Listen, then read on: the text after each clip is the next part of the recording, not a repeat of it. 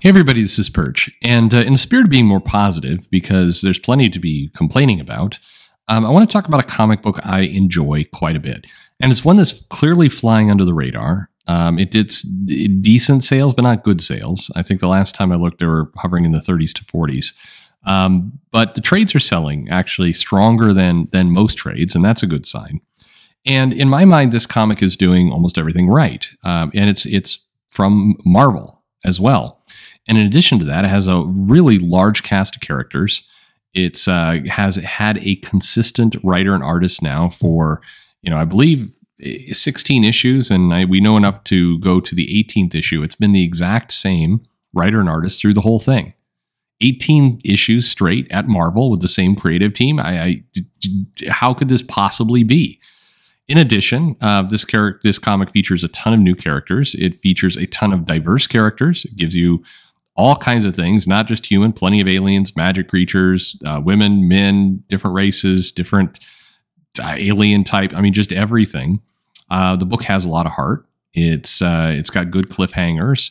The art has been solid, and I think it's great. People have asked me, what's a book I enjoy? This is a book I enjoy. So every month I pick this up. I'm generally not disappointed. I say generally, I'm not disappointed. I pick this up and I enjoy it. It's not a book that I pick it up and go, wow, this is the best comic I've ever read. But it often is one of the best comics I've read for the month. And I think that, as a story, just living in its own little world, doing its thing, it's wonderful. It doesn't have a lot of crossovers, doesn't have a lot of nonsense in it.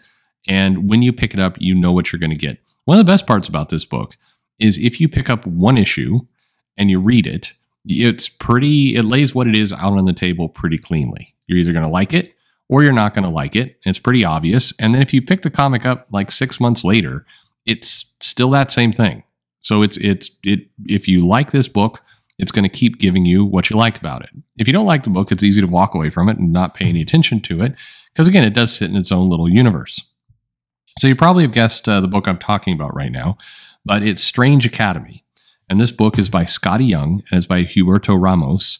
And what's interesting about this, Ramos is a pretty big-selling Marvel talent. He's definitely had runs on Spider-Man. Scotty Young, of course, is not exactly any kind of slouch. Ramos' style is very unique. It's been at times awkward and weird for Spider-Man. But on this comic, given all the magic elements, the new characters, tons of kids, it fits it incredibly well.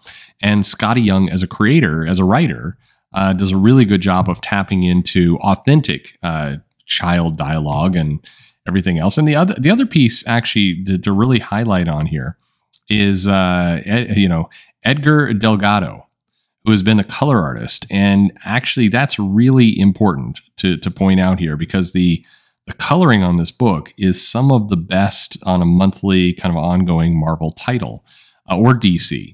Very, very moody, often kind of painted with surreal, almost a watercolor look to it at times. The magic elements are done far better than any other magic book that Marvel has going on right now. And it's a clean looking, solid book. So how do you know if you're interested in this? Well, first of all, if you liked the Marvel book Avengers Academy from back in the day, and you liked kind of that feel of Teen Titans, maybe further back, but with a magic bend to it, this book is probably for you. It distinctly, as you read it, does not feel or read like current Marvel or DC books. The dialogue feels different. The character, like, I know New Mutants gets a lot of attention for being a authentic book about kids. This actually sounds like kids in school. It has adventures and moments of peril that feel like kids in school. It definitely has a magic horror element to it, but lightweight horror. It's kids horror. This book is absolutely solid. There has been a couple one shots. I know then when they did the Death of Doctor Strange, Mike Del Mundo did a story with Scotty Young, but generally speaking, again, the art was picked to align with what was going on. The core title, though, has been the exact same creative team and has been very fun. This comic, of course, started with Doctor Strange. Doctor Strange is dead. Now it's Dr. Voodoo is kind of the headmaster of this school. You get interactions from the Ancient One, from the Zelma Stanton character, from at times the Scarlet Witch, Magic, Damien Hellstorm. So you get a number of different characters that have come in and out of this thing. Even Dead Girl has come into this thing, which is pretty cool. It's introduced us to a number of different characters, and the characters come from different parts of the Marvel Universe. You've got some characters from Asgard. You have some characters from the Dark Dimension. You have like a Dormammu Faltine kid. You have fairies. You have members of the occult. This comic is set down in kind of New Orleans, and one of the interesting aspects is the city and the environment itself starts to be almost a backdrop to the series. It starts to feel like a character in and of itself. Whether it's Scotty Young or Ramos, who went to study a lot of places, the environment looks extremely unique. It does not look like the generic, New York, or just random buildings everywhere. It feels like an authentic part of the story. It's got, the heart stuff of kids, where the kids are trying to get along, and every now and then they mess up and they support each other. But it comes across like, again, like an authentic kids supporting each other. It doesn't have that weird kid validation stuff that, like, I've listened to you, I understand you, I will give you a hug. No, I will give you a hug. I am to blame. No, you are to blame. It's like in this one, it's just it feels authentic. There's some moments in issue 12 or at the end of the arc, they go through a pretty horrific adventure, face near death, kids all hug at the end, like they survived, and it's pretty cool. We've seen glimpses of the future where the characters get to see how they look growing up. We've had a pretty awesome tour of parts of the Marvel Universe, including little flashbacks into the Age of Apocalypse, other kind of eras there. So if you have kind of a deep understanding and deep knowledge about Marvel, you will get some pretty cool little nods to different elements. The characters also have an element where they realize, and this is similar to Avengers Academy, where some of them have a natural sense of evil, and so they kind of have to, they get a glimpse of their future selves where they've turned bad, and can they fight against kind of the direction they're going. You have other characters who have lost their magic and taking bad choices in order to try and get it back. So there's a number of things that go on here, and it at times is overly dramatic as a kind of kids in school type thing. But the notes that we often complain about, that I hear from different people around, jumping around with art, jumping around with story, not paying attention to the not honoring the history of the Marvel Universe and what's come before, and how these characters exist.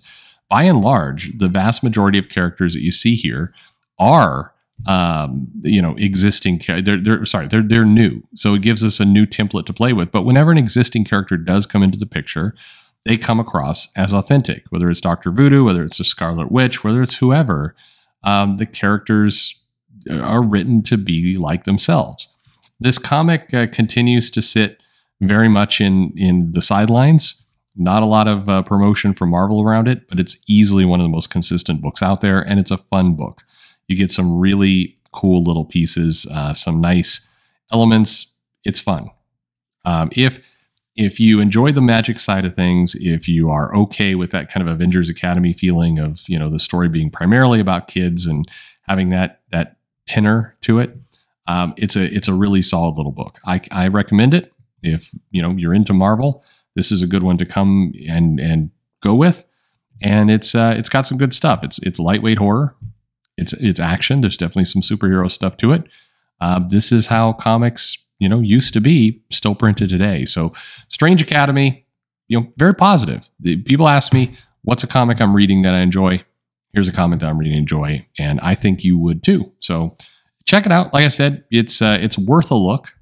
If you look at a bit and it just doesn't work for you, no problem at all. Again, it wears what it is on its sleeve. There aren't any tricks to it. But if you're looking for just a good, solid comic, if you remember how the X-Men, the Teen Titans, books like that used to be back in the 80s, definitely has some of that feel to it. It is a classic comic book. So my hat's off to, certainly to Scotty Young and Huberto Ramos, who I think are doing one hell of a job with this book.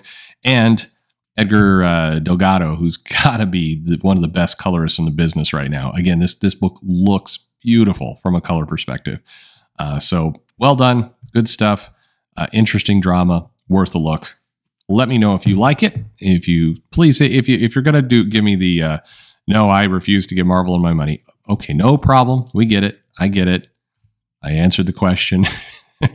we get it. You're done. You don't have to say it every time. But let me know if you like it. Let me know if you didn't like it. Let me know why you didn't. And thanks for listening.